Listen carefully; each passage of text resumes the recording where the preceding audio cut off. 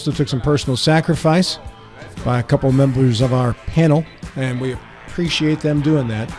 As the wheels were set in motion, second Friday of the month is a Mike Carl Partners meeting where they all get together and stack up their cash to see how much more they can accumulate. It's the kind of meeting I like to attend.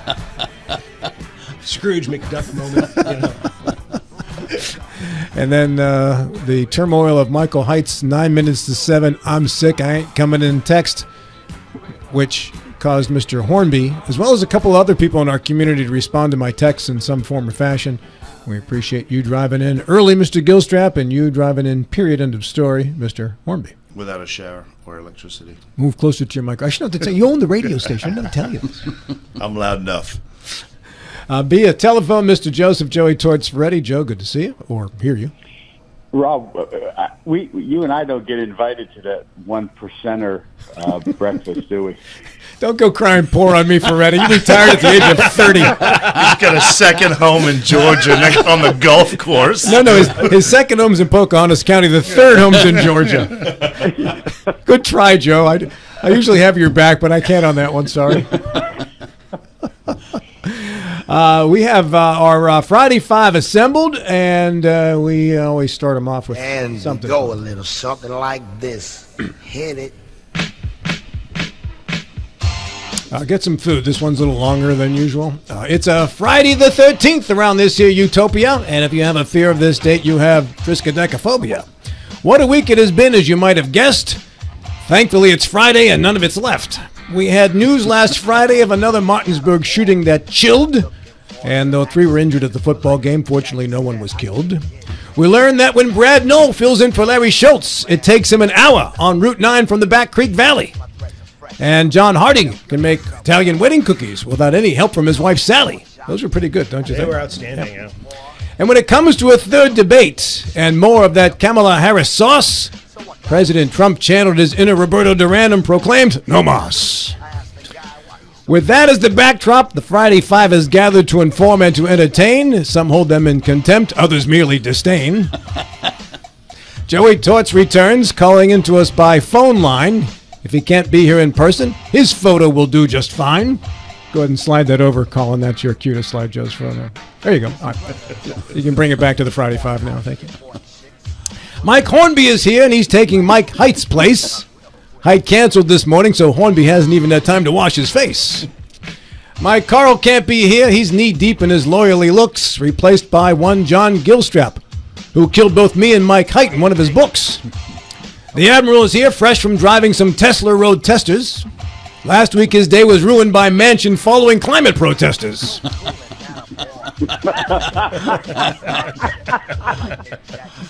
Larry Schultz is here, psyched up by improved Harris ratings and ready to get his rant on, loaded with Donald Trump hatings. And speaking of Trump and Harris, how did you like that debate at the end of your Tuesday? By the time it was over, I was wishing I could take the place of those dogs and cats as a Haitian entree.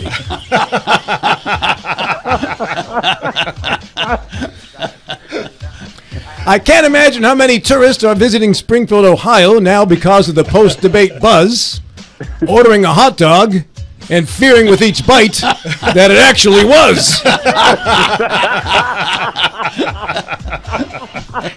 Oh, blow. I knew this was coming. The Donald during a debate is always good for some humor, and apparently now also at spreading an internet rumor. If you stayed up late enough to get to the post-debate night shift, you caught the endorsement of Kamala Harris by one Taylor Swift. Trump also failed to gain another endorsement, but there's no telling which way this group leans. From an apparently obscure Haitian organization that favors dog and cat population control by any means. The gift that keeps on giving. Got 3 out of that one. 67.1 million people watched the candidates' expressions, while the candidates did everything but actually answer the questions. When Vice President Harris was asked about her record at the border and such things, she answered, and I quote, "I'm the only person on this stage who has prosecuted transnational criminal organizations for the trafficking of guns, drugs, and human beings." Which begs the response, okay, but maybe if you didn't let them in the country in the first place to perpetuate this insanity, you then wouldn't have to prosecute them for crimes against humanity. Seriously, I don't know why we have moderators for a presidential debate. The candidates answer the questions in ways that don't correlate. Maybe Patricia Rucker and John Doyle are onto something, even if it's a bit late. Do away with all those moderators. Increase their unemployment rate. It's not a week in review without a look at the governor, Big Jim. It wouldn't be complete if we didn't talk a little about him. He wants that extra 5% personal income tax cut, but there's a fly in Big Jim's ointment, and it's a pretty big butt. The Senate Finance Chairman is a man named Eric Tarr, and without his approval, Big Jim's plan ain't getting very far. Those two go at it constantly like a big and little brother. As the late Keith Jackson might have said, those two just plain don't like each other. And finally, I leave you with an international rhyme as I see the clock is ticking and I'm nearly out of time. North Korea's Kim Jong-un is once again saber-rattling, launching his missiles and saying things so unflattering. People think he's crazy and that he wants World War III, scaring people across the world by firing missiles that land only in the sea. But what if ending the world isn't actually Kim Jong-un's wish? What if he fires missiles into the sea because he actually hates fish?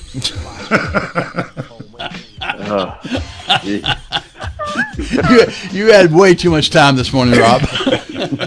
How late did you stay up last night? Wow. I told you to grab a snack. That one would take a while. To lead off the program, ladies and gentlemen, Mr. Joseph Joey Toots for ready.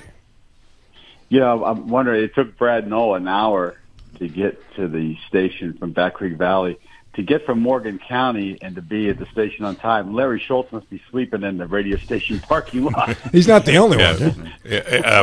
I'm going to be presenting Mr. Hornby with a giant expenses bill for staying in the Motel 6 night after night after night every Thursday. It'll go unpaid just like Rob said. Anyone can turn in an expense report. The key is getting reimbursed. We're just documenting it so I can take it off my taxes anyway. Understandable. Right.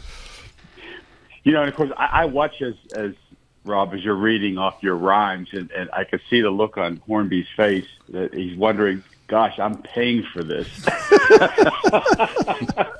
He actually is, yeah. And quite handsome when you're I'm not talking, he is. I'm paying too little, Joe. I'm paying too little. Yes, you are. I'm blessed to have this man. You're a kind person. Yep, you are. All right, so, Rob, my topic this morning really dovetails, I think, nicely with your first guest, which was the mayor, Kevin Knowles, and the city manager. And I wanted to focus on, of course, the recent reports of violence, a lot of it gunplay within the city confines, and really want to delve into this issue a little bit more to see, okay, are we happy with the city's response to these issues, and should the public be demanding more? I don't set this topic up as a means of critiquing our city government. I think, by and large, everybody seems to be, well, or at least most people seem to be pretty satisfied how they're doing their jobs. But, boy, we got a problem, and just want to get into it a little bit further. And a statistic that the mayor threw out there kind of concerned me. He did issue a press release after the shootings over at Coburn Field last week. And, of course, it brought to mind some other problems we've had, murders on the east side, some gunplay down the southern part of the county, a bomb threat that was called into city government. And I was wondering, okay, are we situated well here in Martinsburg to deal with these kinds of problems? And I think we got a good panel to talk about this. We got downtown business owners. We got probably the most civic-minded individual I know. We got lawyers. We got a relative newbie, and John Gilstrap, who can bring an outside perspective to this and what his experiences have been so far. So good panel to discuss it.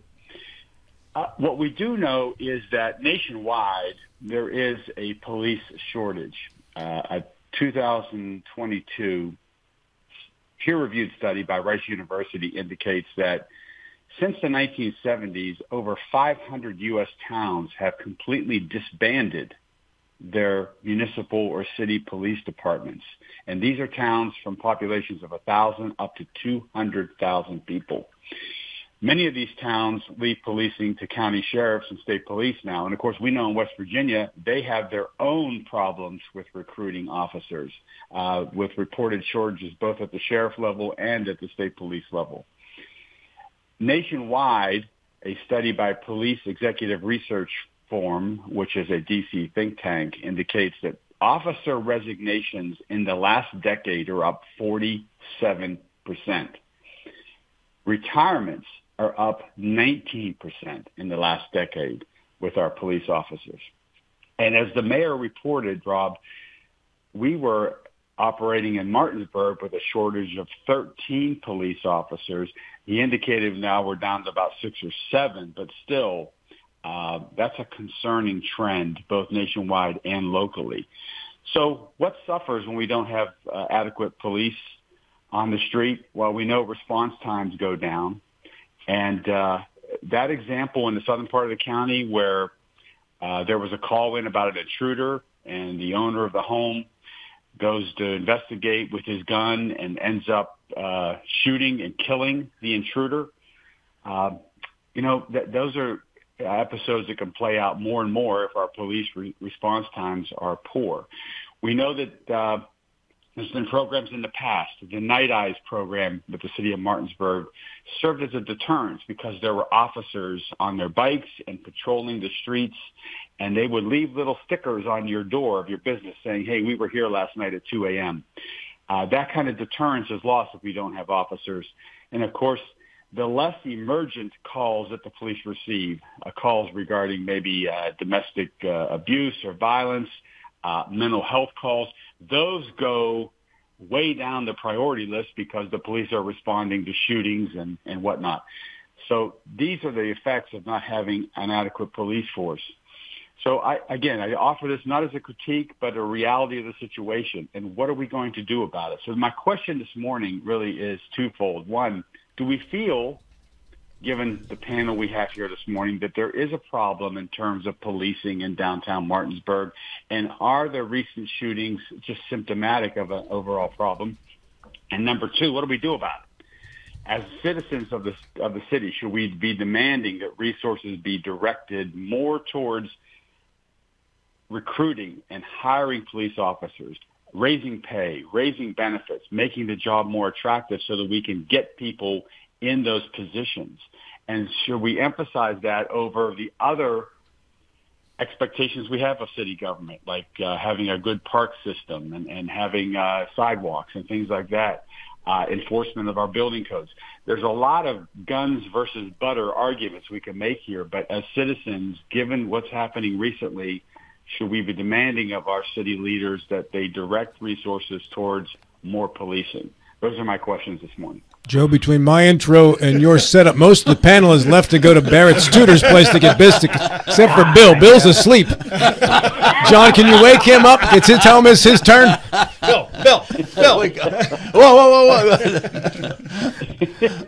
Sorry. No, you're good. I'm just having fun. No, he's not. Believe me, I sucked up the first 5 minutes of the show myself. I'm sorry. Go ahead, And Bill. now we got a break. Yeah, my turn, Ron? Yes, Okay. sir. We did really need to wake You him up, did wake John. him up. Hit him again. Joe, you're making, as always, you're making very good points. And I was sitting here listening, trying to decide how much of a problem do we have? And I really do not know. I'm not a resident of Martinsburg, so I hear the news on WRNR or the Journal occasionally. I do not have my finger on the pulse of what's going on in Martinsburg. But the point you're making is Martinsburg's not unique. Martinsburg's like every other community in the country. I know as far as violent crimes, the statistic says it's gone down substantially the last couple of so years. But you're talking more than just violent crimes. You're talking about a whole host of crimes. Is it worse than what it was 25, 30 years or so ago? Perhaps it is. I don't know. Is what we're seeing a spotlight on a few individuals that we tend to magnify and make it much larger than what the issue actually is? Again, I don't know. So I'm having a hard time trying to respond to your question, Joe, because I do not know the scale of the problem in both the absolute or the relative sense. Mr. Hornby? So I was at the game, and I think the city police as well as the county sheriff's department did a fantastic job. There was no panicking. There was no issues. I think the police department as a whole in our city does a fantastic job, and their response time is very adequate. As to your recruiting question, Joe, I mean, who wants to be a cop these days? With the amount of disrespect they get, with the amount of problems they get into, everything they do is scrutinized. It's always becomes a major issue. So, who would want to take that position? It's kind of like the teacher position. You don't get any respect. The pay is not. You can't really get great pay through it. So I think it's a societal issue that we need to look at. We need to respect our police officers more. We need to, when they tell you to do something, you do it. I don't care what your rights are. You do it. Until you figure it out, you do it, and then we'll figure the process out later. And it's interesting perspective that you have because you grew up in a dictatorship. I mean, and that's the thing is, my dad always taught me from a very young age, if a police officer pulls you over, just do what you can because you don't want to be thrown in jail in Africa. Just do what they tell you, and then we'll figure it out. Or executed on the street. And I've seen that too. Yeah. Mr. Gilstrap. This is a multifaceted issue, obviously, and we'll pretend it's a presidential debate, and I'll answer the question I wanted you to ask. Because I don't know a lot about Martinsburg, but I've written a lot about the police issue. When I lived in Fairfax, I lived maybe a mile from the police substation in Fairfax, and we had an intruder alarm in our house, like intruder in the house. And it took the Fairfax County Police 24 minutes to get to my house.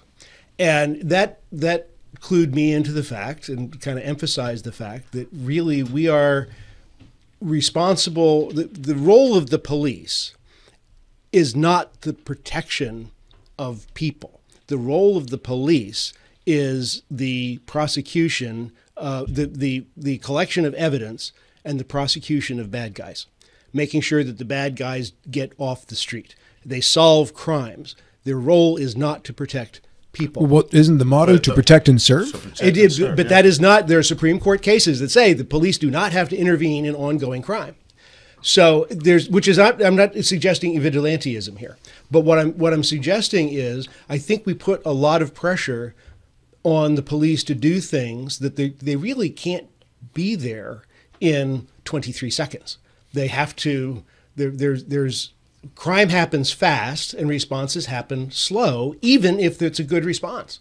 So what we have lost, I think, is a sense of community, where we have these incidents where police are getting beaten up and people take out their phones where you can actually call someone for help, but they're not calling for help. They're taking videos of people being beaten up. We've just gone into this weird place in the community where we celebrate miscreants. We celebrate this level of violence, and we prefer there's an element of society that prefers the clicks to actually doing the right thing. So do we have a crisis of policing? I don't know. But some of it, if we do, quite honestly, I mean, I bleed blue. I was emergency responder for a long time. But officer friendly is gone. You know, we've gone from peace officers to law enforcement officers. And not so much in this area, excuse me, not so much in this area. If you go into Northern Virginia, where I come from, everybody is dressed in I call it tactical.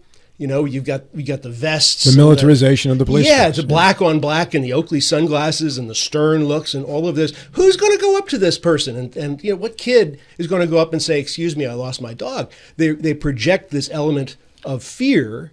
And so there's a cause and effect thing that's happening here. The system is deeply broken. I don't think that's happening in our community. I looked at like a Friday night football game. You got Sheriff Blair throwing the football with an 8-year-old. I would agree. So It's different here. In our community, I don't see that. I at all. agree, 100%. It is different here. But a lot of that arming of the different. police force, what people call the militarization of the police force, took place in the 80s when the drug wars, the crack cocaine violence became so prevalent that there were so many murders, and the police were pulling out tiny pistols while they were being shot at with Uzis. I put it on Homeland Security money after 9/11. All that Well, money that was escalated pumped it, in. but in the 80s, when I think Washington, D.C. used to have 500 something murders a year at one point during the 80s, and the violence was everyone. You weren't safe anywhere because the crossfire was catching innocent people on a regular. Let me get Larry Schultz in here before really, we have time. before really quick, I do want to clarify the point that what I was describing does not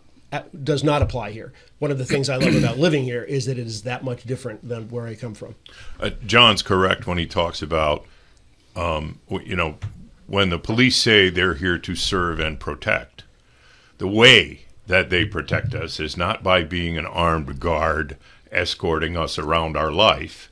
The way they protect us is by grabbing the bad guys, seeing that they get prosecuted, and seeing that they go to jail. We tend to think of serve and protect as meaning I'm going to be a guard at your house 24/7. Anybody comes and tries to cause trouble, he's got a problem with me first. We don't have that here, and it's kind of a good thing. I don't think we need that many police.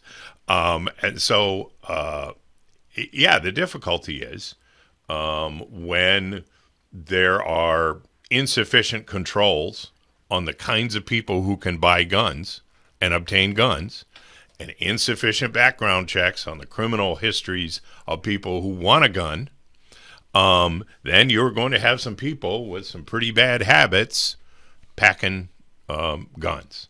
And so there's not much that a local police force can do about those laws.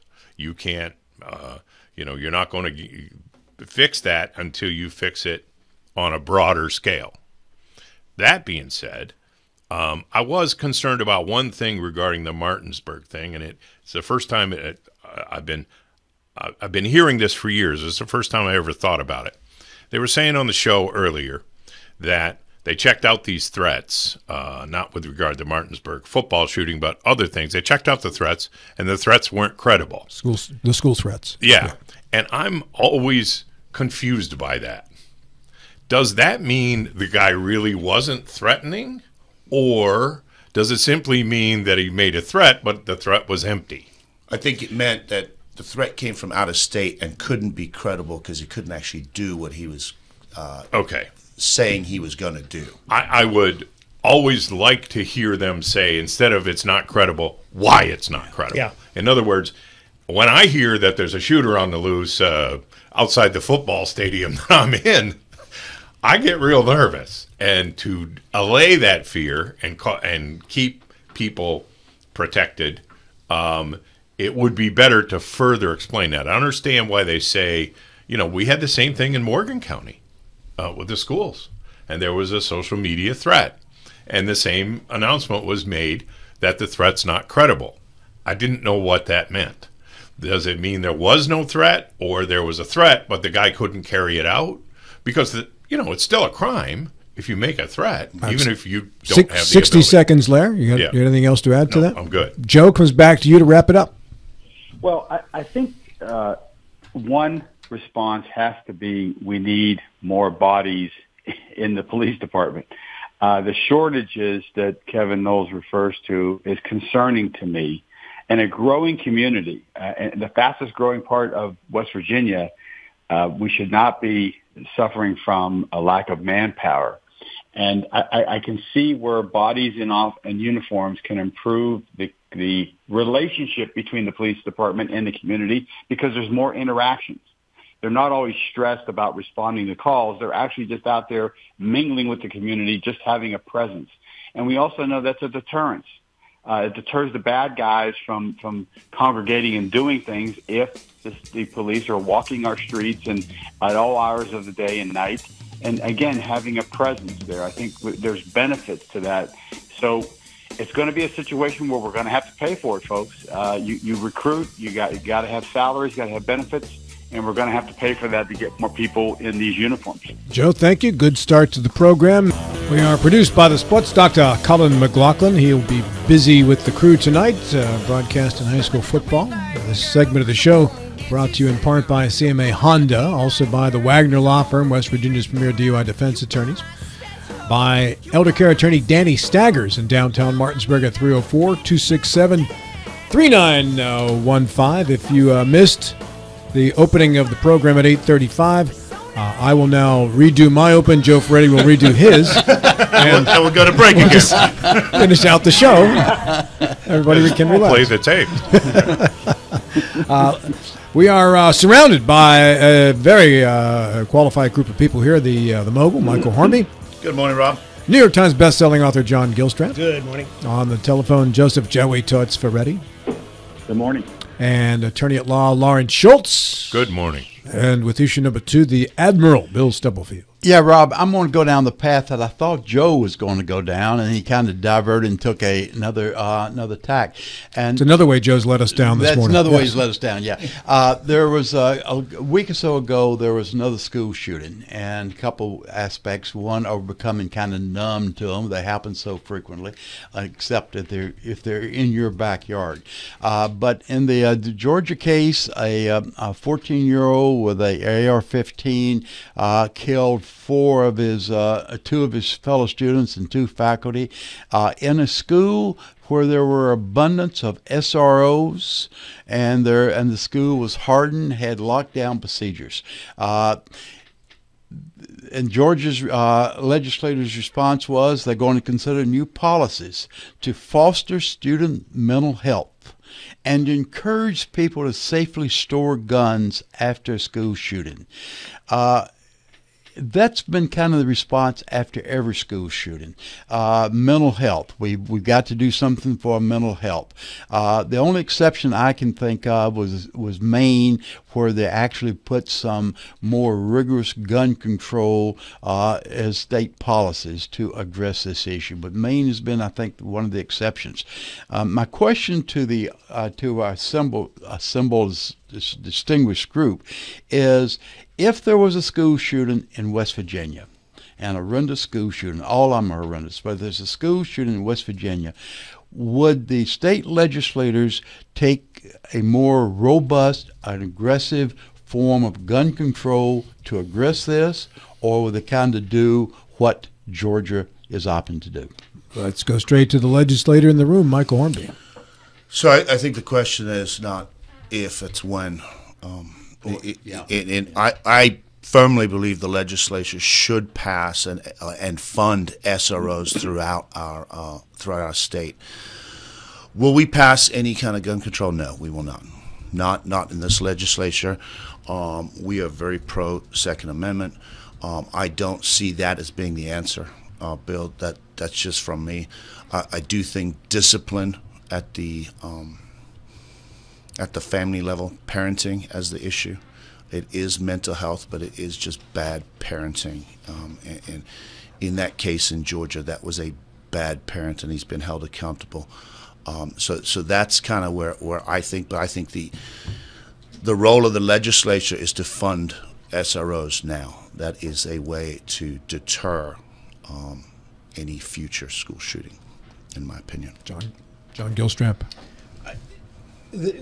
It's interesting we talk about the one in Georgia, and I'm thinking, is this the one with the guy whose father gave him the gun? Yes. Which is sort of, it's part of the question, right? There are enough of them that I get them mixed up, and that's sad. But in that case, this particular kid had been approached by the FBI for making credible threats, and Dad covered for him, and then Dad gave him a rifle for Christmas, and he used that rifle to go shoot up the school. I don't know that there is any level of gun control that can get between that level of irresponsibility. So the problem with gun control in general is it punishes the people who aren't doing anything wrong. It controls the people who aren't doing anything wrong, and the people who are doing things wrong don't pay any attention to it. So if you look at the crime rates, moving just briefly away from the school issue, the highest crime rates are in the cities with the greatest levels of gun control. So guns for the vast majority of people are for protection. They're not assault weapons. They're not assault weapons in the sense that it's not a weapon to assault people. They're personal protection weapons. You can require that they be locked up. I think it's irresponsible if you got little kids in a house not to have a locked up weapon. But if you've got all adults in the house, I think it's kind of stupid to have a bunch of locked up weapons if your purpose is to defend against people coming into your home. So the school shooting issue is not something that can be solved by legislating the weapons. There is something, again, I said in the last segment, there's something broken in society. And part of it is, not going to specifics, I think we all know somebody in our lives who we know is a little bit off. And if we heard that, well, he just went and shot up a place, we'd go, well, that's not really all that much of a surprise. But the mechanism doesn't exist for us to go forward and say, Mr. Policeman, you need to take a look at this guy. And maybe it shouldn't exist because you have a right to be crazy. So I think it's a huge issue. I don't have a solution for it, Bill. Mr. Schultz. Yeah, but if you're armed and crazy, there is a problem. Yes. And you better get on that problem before he shows up at the school.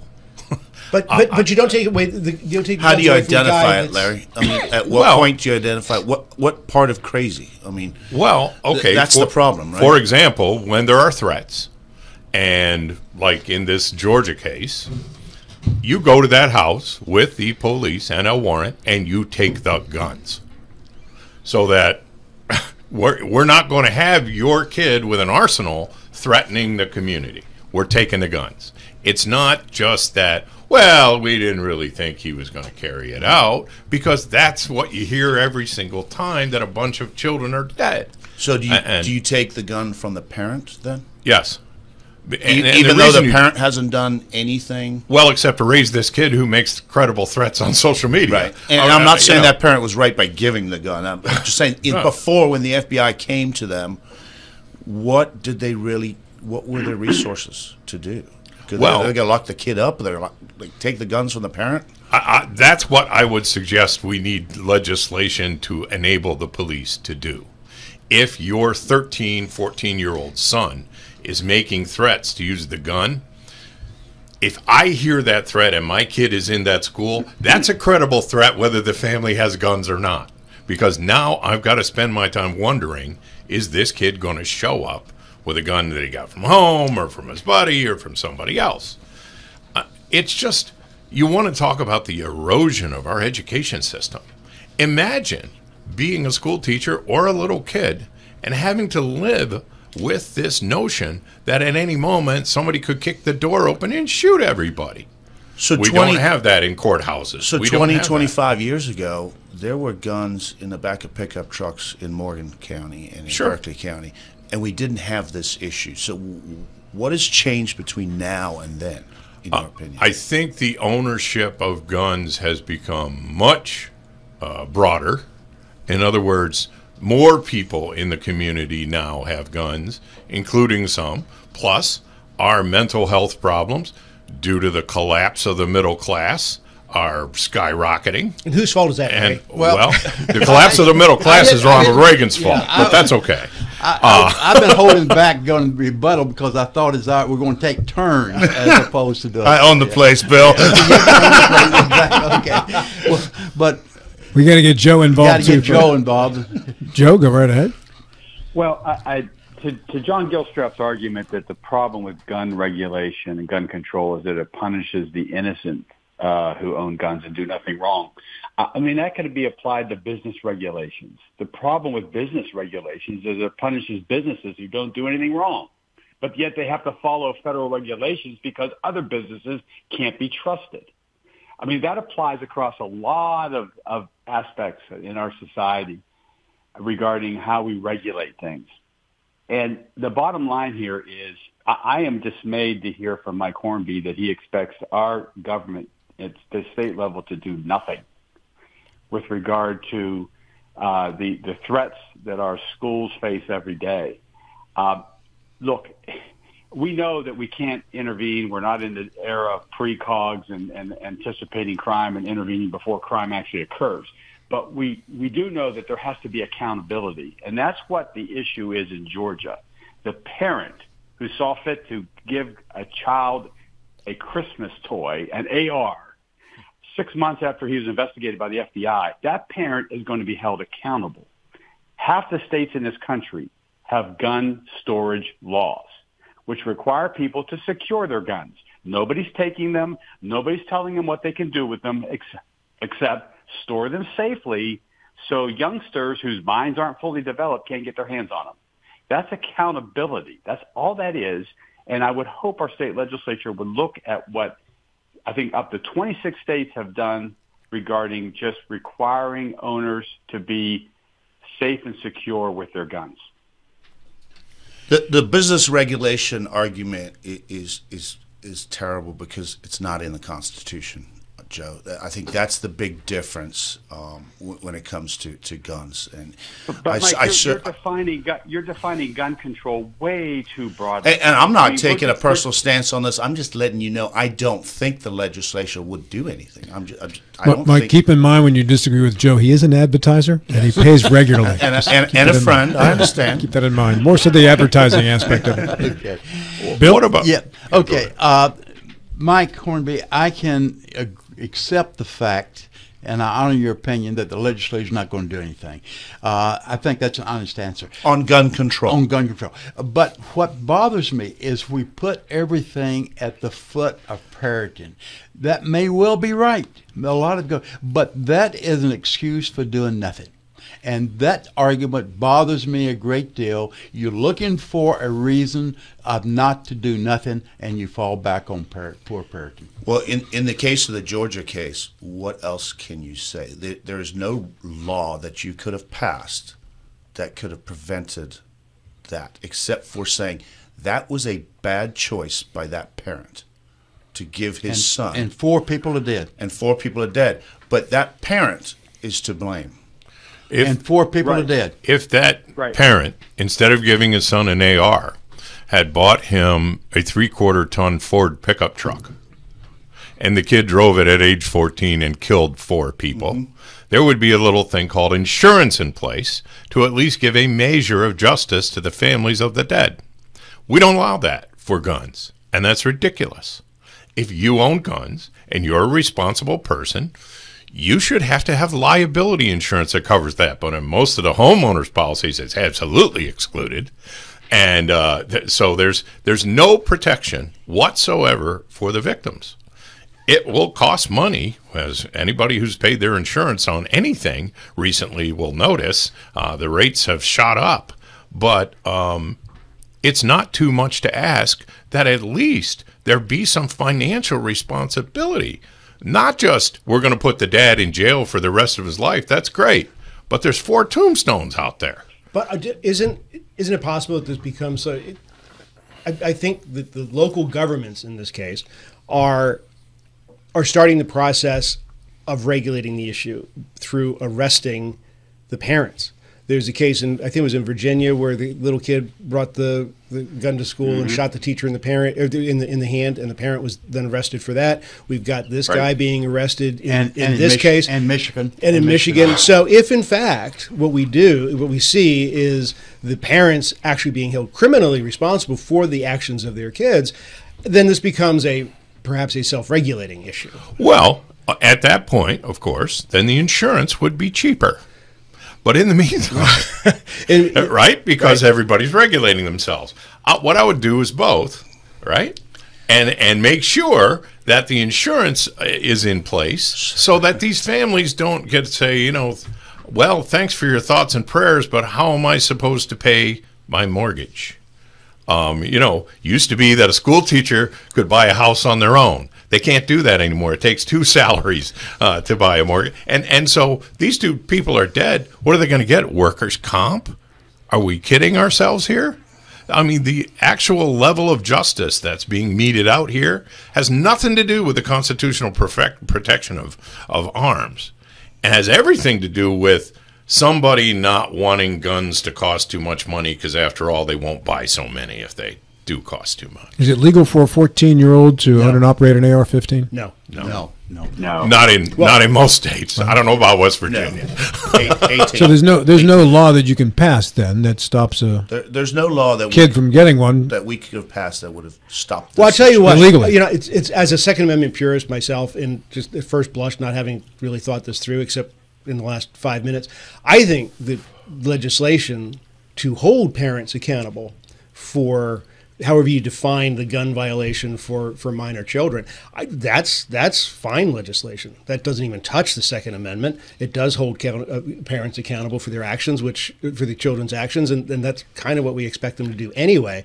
I think that's a really great route to go. We need to move on to issue number 3, and for that we go to Delegate Michael Hornby in the Michael Heights seat.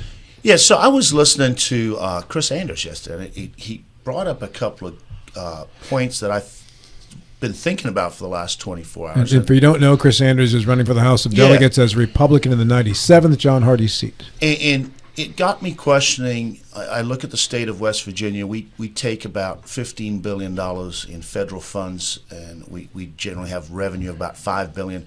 What is the role of state government in our state? What is the role?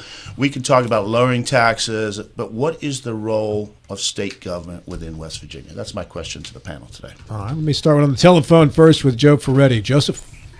Well, I mean, the one way to eat an elephant is with small bites. So I'm going to take your question, Mike, and just direct it at one aspect of state government, which I think is central and vital for the state of West Virginia and all 50 states, and that is education. The state has a requirement to educate its population, to put people out there in the workforce who are going to be successful and maybe someday come back and invest in their home state, or at least represent West Virginia well nationwide.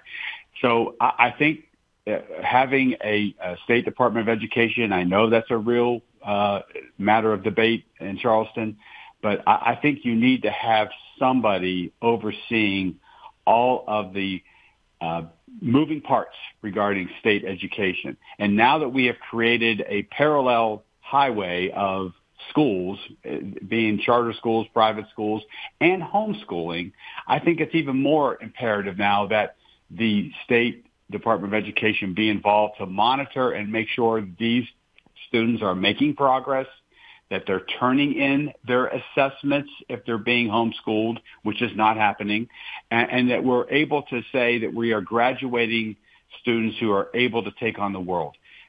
That is a central role of state government. That's one aspect of it, but I think that's probably the most important in my mind. All right, good start, Joe. Mr. Stubblefield? Yeah, I think this is in the eyes of the beholder to a large degree. From my perspective, I think the state government should be promoting the well-being of our citizens, promote our economy, promote our health. You can do that through a lot of different ways. They promoting the economy, roads. We have to have roads that are essential unless we remain static or move back to yesteryear.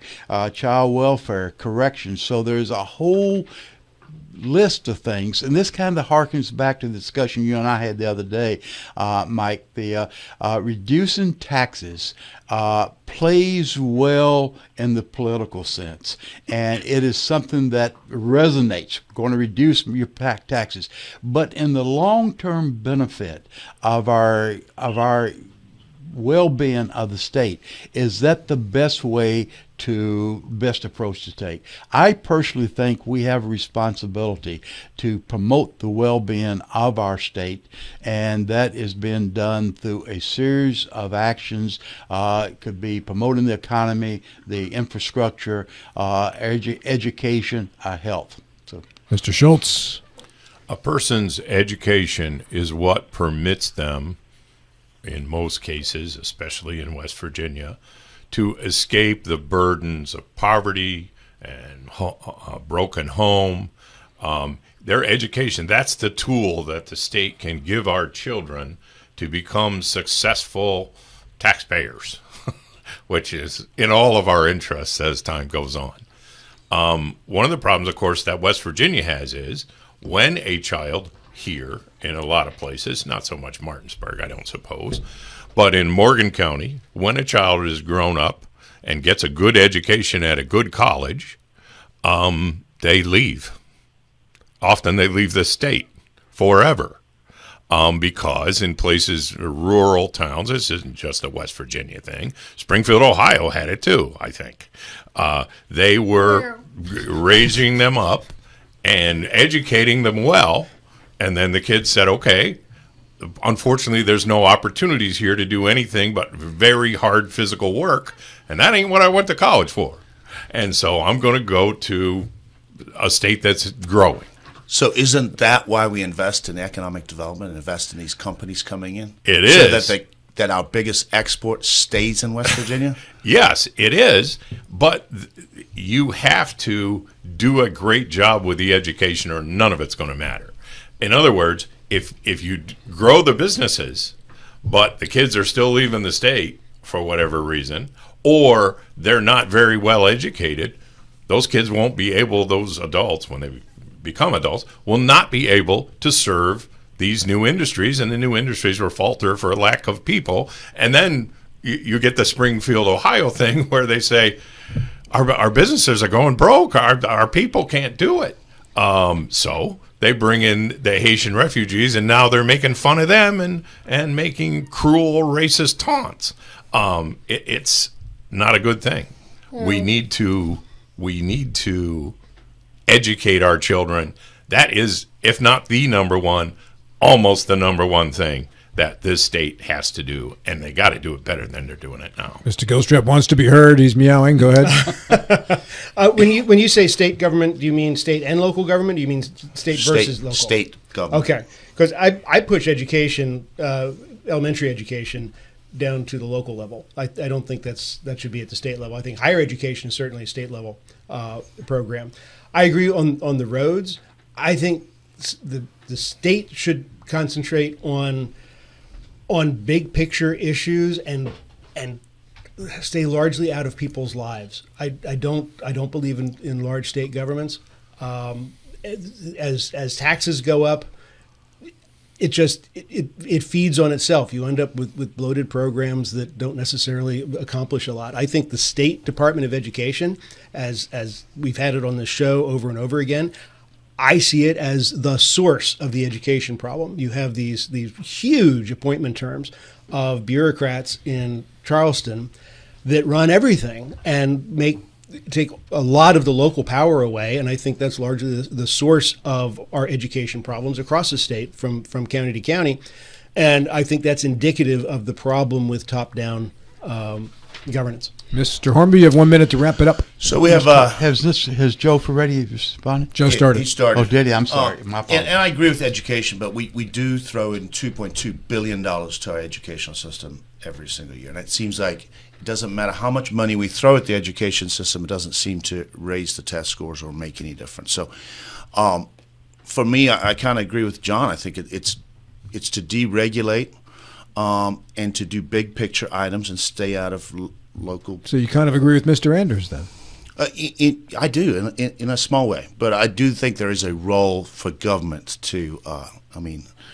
I'd love to see no income tax. So would you go as far as to say you and Anders are in lockstep the way you think? I think Chris is very smart. I don't think we're in lockstep though.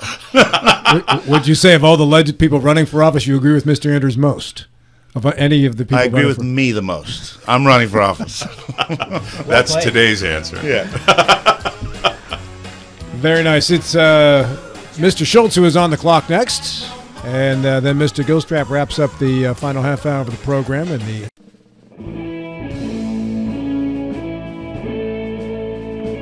I don't usually use the anthem as bumper music. However, when it is the birthday of the anthem, you got to make an exception. It was, ladies and gentlemen, on this date, 1814, a turning point in the War of 1812, the British failed to capture Baltimore. During the battle, Francis Scott Key composes his poem Defense, with a C, of Fort McHenry, which is later set to music and becomes the United States national anthem 210 years ago today. Speaking of wars, 1862, during the Civil War, Union soldiers find a copy of Robert E. Lee's battle plans in a field outside Frederick, Maryland. It is a prelude to the Battle of Antietam, which we discussed earlier this week with Dr. Stephen A. Goldman. And if you haven't had a chance to do the Antietam battlefield tour, don't waste another day. Do it. It's marvelous, and a couple of things with the Antietam battlefield. Not only the tour is very impressive, but the candlelight tour in early December. A long line, so you have to wait for the long lines, but it is worth the wait. It's magnificent. But I'm sorry they stopped the candlelight. The tour, the walking tour, on the birthday of the battle. That was one of the most moving experiences I've ever had. So. With issue number 4, Mr. Lawrence Schultz. Given the time limitations, I'm going to kind of shorten this preamble, but everyone will remember who Karl Rove was. He was the deputy chief of staff and a political consultant for George W. Bush during his presidency 20 years ago. Also served in the Clinton administration for a while. He did for a little while. Best president ever. So he's pulled no punches in his comments on the debate. He says it was a train wreck for Donald Trump.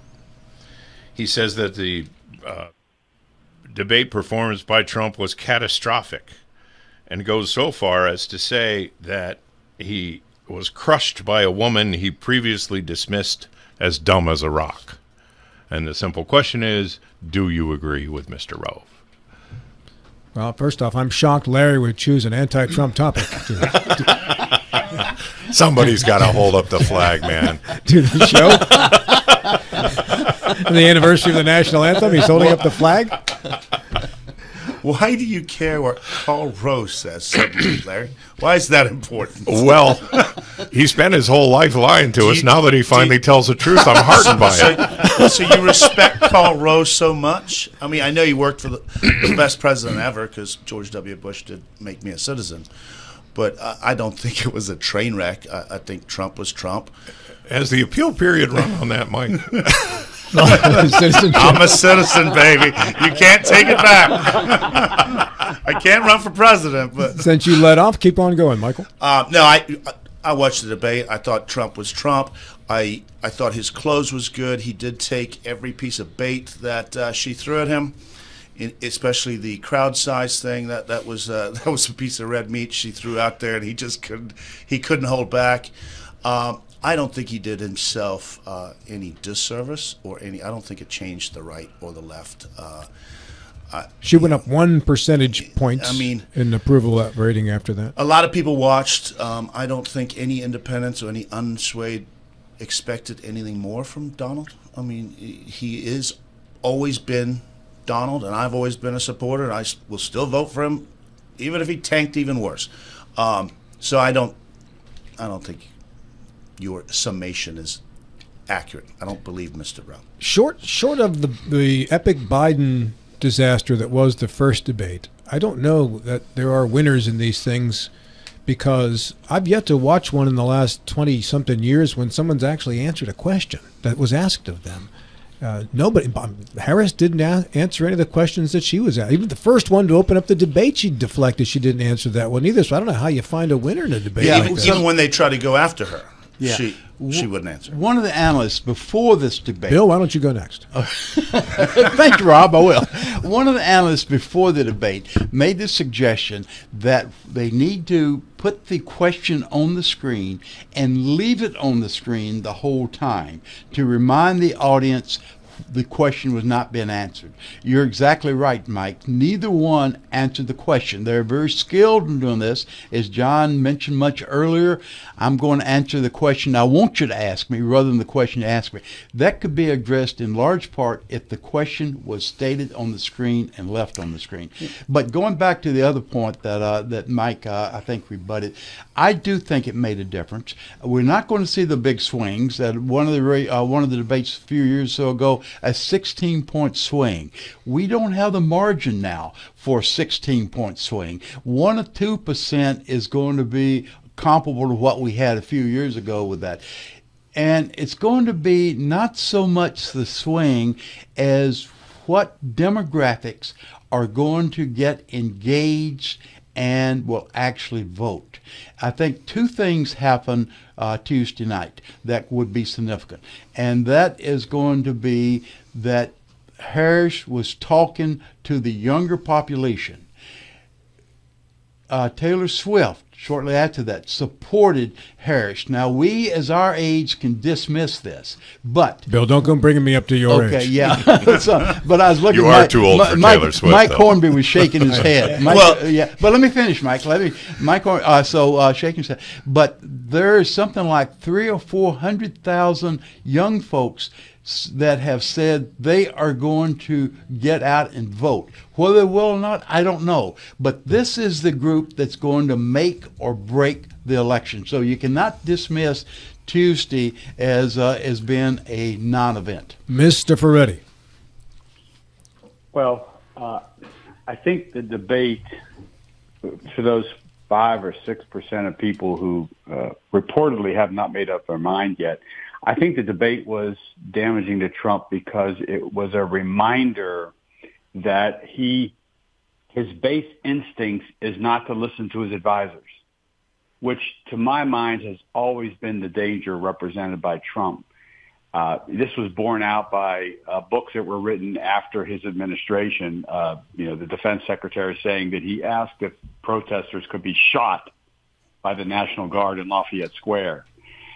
John Bolton wrote that he was a whisker away from pulling the United States out of NATO.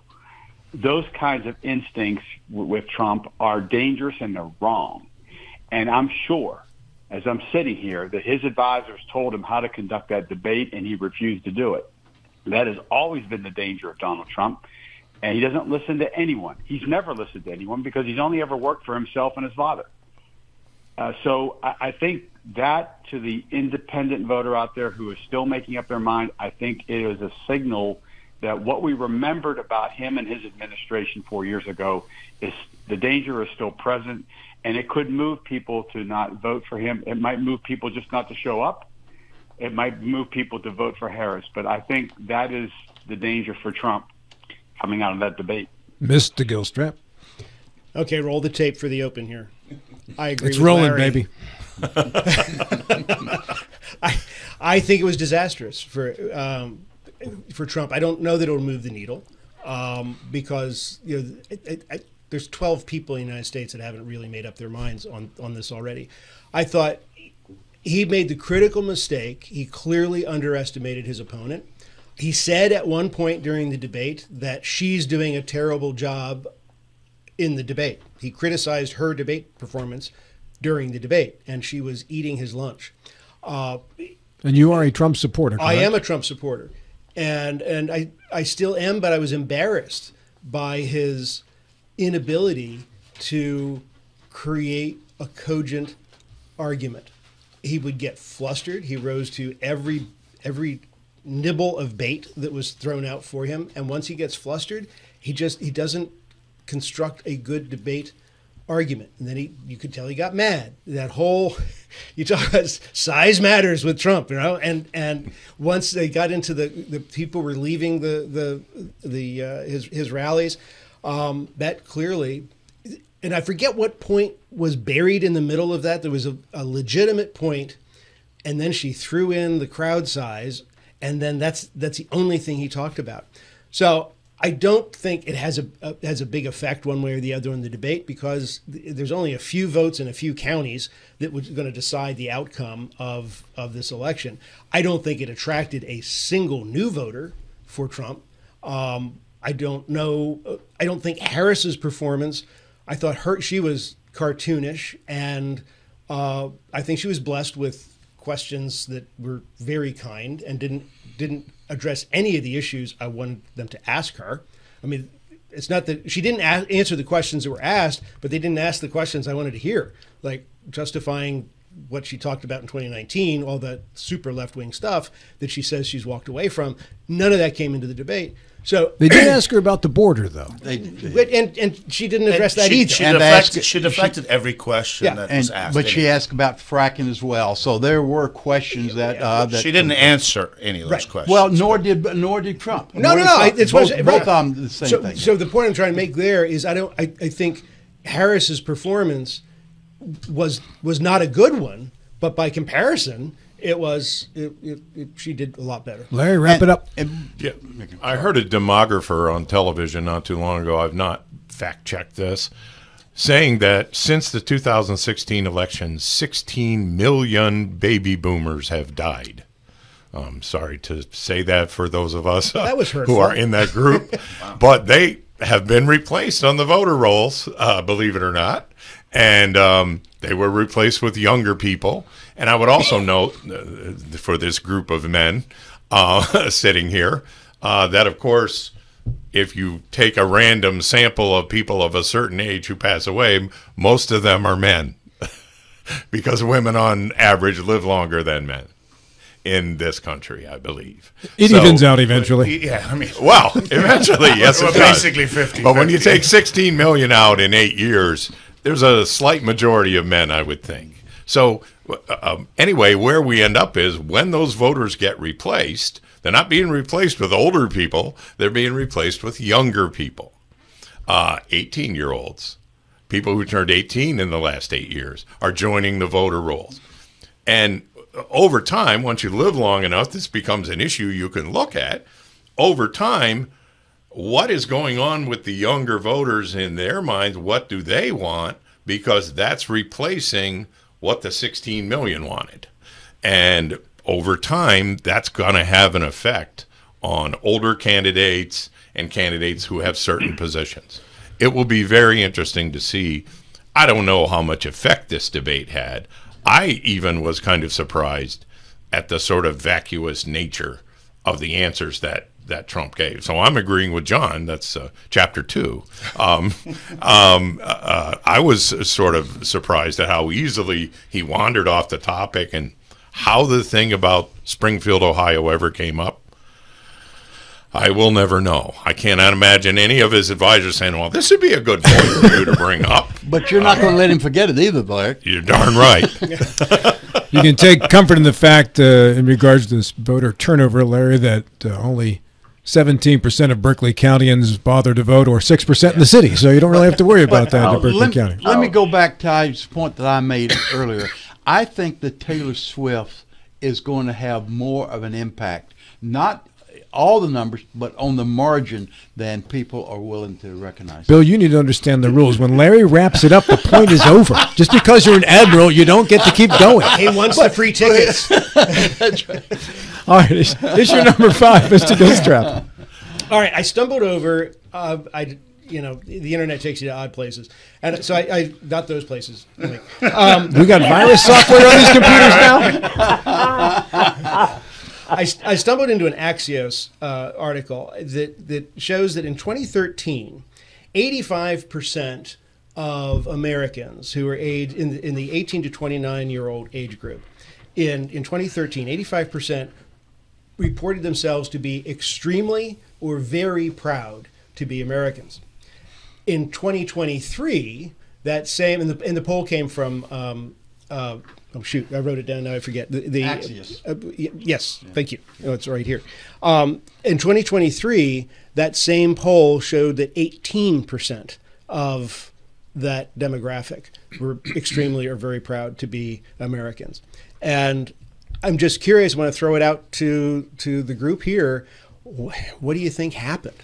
Yeah, you brought this up earlier when we had the conversation. I told you my neighbor, when his kid graduated from college 2 years ago, in a conversation blurted out, "America sucks."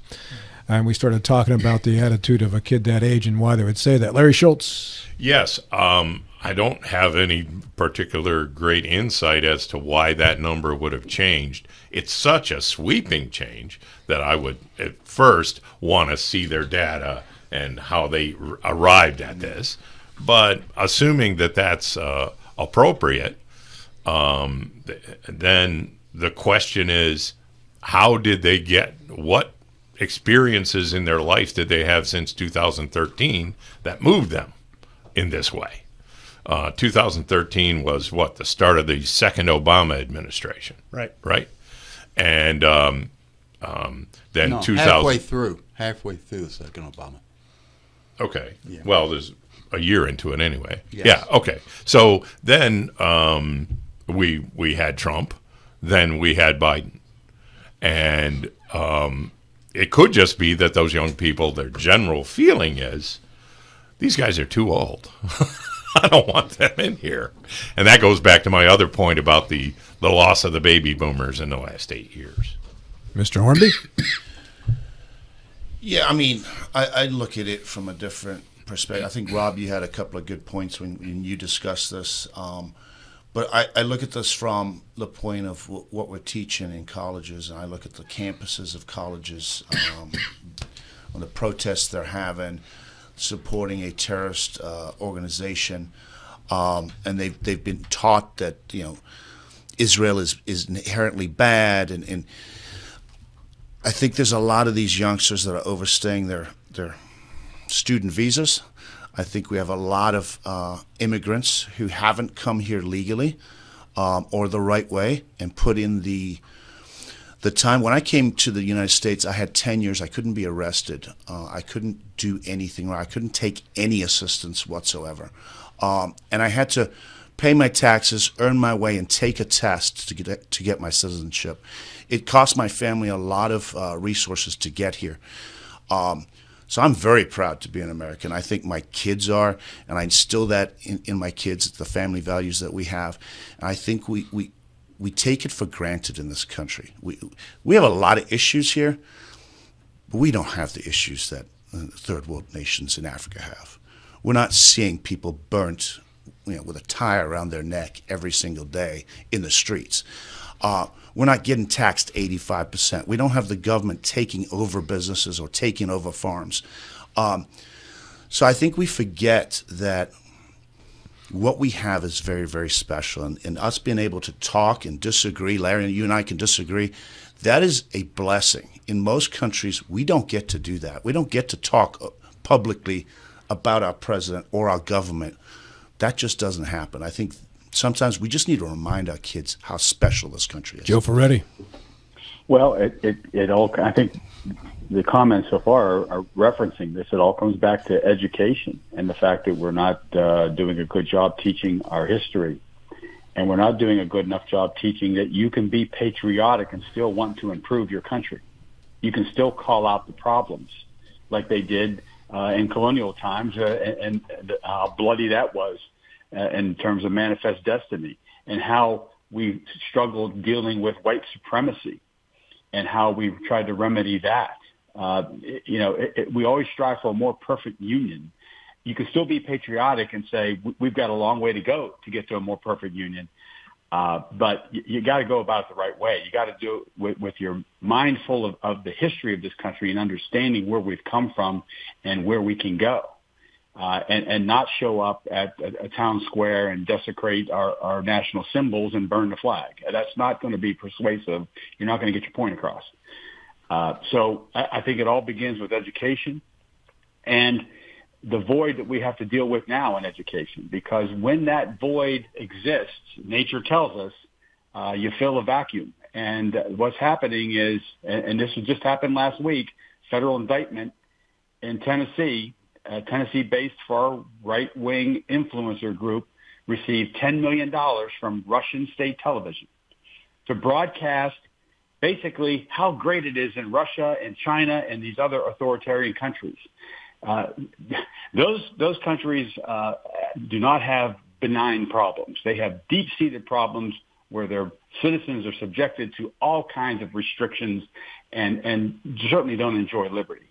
That has to be taught. So we've got to learn where we've come from and where we can go, and we have to understand that these other the information that we're being bombarded with by these other countries now that are taking advantage of a poorly educated society, we have to understand how to combat that, and you do that with education. John, what was the age group in that survey? 18 to 29. And this was done in what year? 2013 and 2023. And what has coincided an explosion along those same 11 years? I believe that would be social media. Well, and where is social media targeted age group-wise? Yes.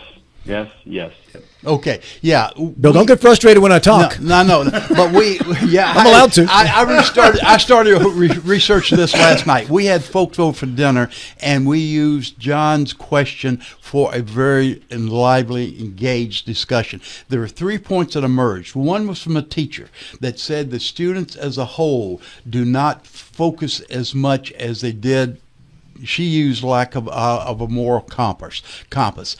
Second point was given by a technocrat, and he picked up exactly what you're saying, Rob. That TikTok and Twitter came into influence at that time, and this age group does it. I would add a third group, or I did add a third group, and that was our public leaders. At that time, Donald Trump came into office, and unlike his predecessors, he did not speak well of his predecessors. He did not speak well of anyone except those people supporting him. There was a negative flavor that was introduced for the first time.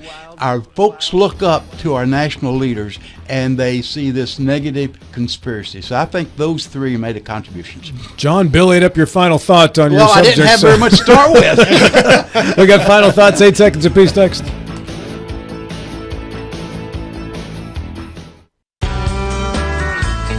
Final thoughts. We start on the phone with you, Joe Ferretti.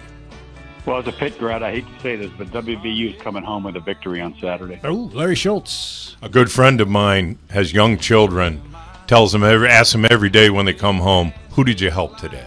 I think it's a great question. Bill Stubblefield. I'm going to concede my last 4 seconds to John Gilstrap to make up for it. Gilstrap. I think I just should vamp here for 16 seconds, and then everybody have a good weekend. Mr. Hornby. Height, I hope you're feeling better. That's all I got. Go Bulldogs. Thank you for filling in, Michael. Thank you for filling in, John. Bill, Larry, and Joe, thank you as always. The Dave Ramsey Show is next. This is Talk Radio, DeBarn on Martinsburg and TV 10, and we'll talk to you again in 70 short hours. It's 5 o'clock some